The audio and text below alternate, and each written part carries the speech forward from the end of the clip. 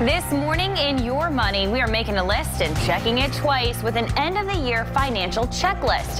Here with his advice is Jeffrey Massey of Massey & Associates. Welcome back. Hi, Michaela. Always Thanks a pleasure. for being here. Well, you know what? A lot of people tying up loose ends around this time of year, making sure everything's in order. They're going to go into the new year confident about where they stand, and their finances is obviously one that we want to keep in mind.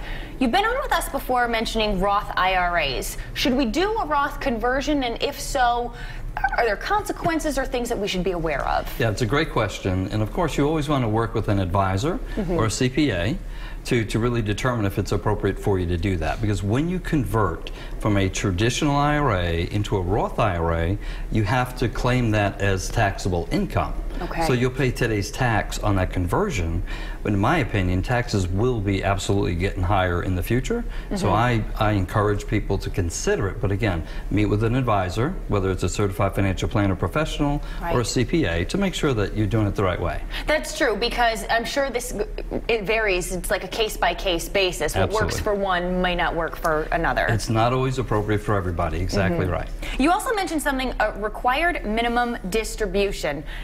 Should we be taking this? How important is it? What should we be aware of? Well, that's a big one, but it is for folks that are 70 and over. In fact, the year you turn 70 and a half, you're required to take out at least a minimum distribution. If you don't take it, it's a 50% penalty, 50% penalty.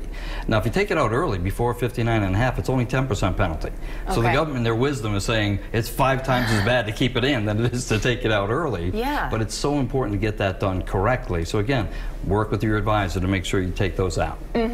How about if we're planning on making charitable donations? Because I know this is the time of year that a lot of people do so, but if we're kind of factoring that in, what do we need to know? Right, and the tough part with that, with the new tax plan change, that people may not be able to itemize their deductions because they might not have enough. Okay. So one cool way to do it, again, this is for folks that are retired, when they hit that point of required minimum distributions, they can do a direct transfer from their IRA directly to a nonprofit.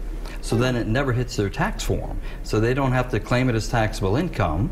So that can be very productive. Yeah. On the flip side, they can't deduct it, but many people won't be able to itemize. In fact, they say less than 10% of us will be itemizing deductions under the new tax plan. Wow. And because of all of these new changes, like you said, all the more reason to see someone like you, because it's hard to keep up with it. It really is. No, it is. You're here to help us out, but there's a lot to consider. And then even based on your financial situation, or if you're married, or if you have children, things like that, things that you need to keep in mind. And your level of tax, etc. And we have an end-of-year checklist that we'll put onto our website. So our viewers can go there and see all the different important topics that they need to handle. Get those questions ready for when we see someone like you. Absolutely. Jeffrey, thank you so much for coming in. Always a pleasure. You've got to get your stuff together for the end of the year. It's all great advice to keep in mind as 2018 wraps up. Oh gosh, it'll be at the end in just a couple of weeks. If you want more information, you can go to rhodeshow.com.